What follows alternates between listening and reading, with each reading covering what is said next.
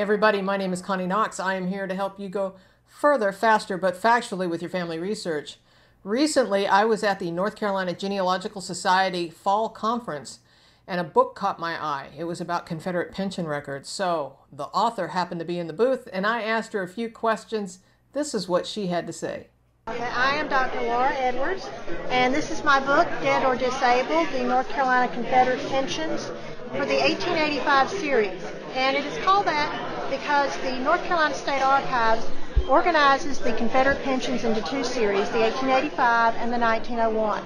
And these are based on the pension acts that were passed by the state legislature. The first one in 1885 benefited widows of men who died during the war, and it benefited the veterans who had been disabled during the war. And so this book is composed of two sections, the dead, which is the widow's applications, and the disabled, the veterans' applications. The earliest applications are from 1885, and they go up to 1900. Then in 1901, the legislature rewrote the law, and you get a separate series of applications that had asked different questions and had different eligibility criteria. They are online for the North Carolina's Archives website. Look for their digital collection, and you can view those now.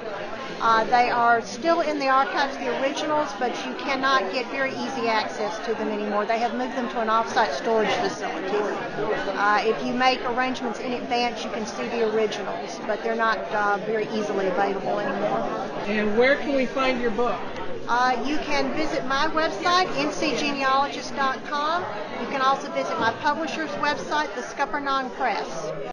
Well, Confederate pension records are certainly another resource to help fill out our family history. And so we thank Dr. Laura Edwards for putting that together. So information is in the show notes. If that helped, please give us a thumbs up. Make sure you subscribe. And until next time, enjoy climbing your family tree.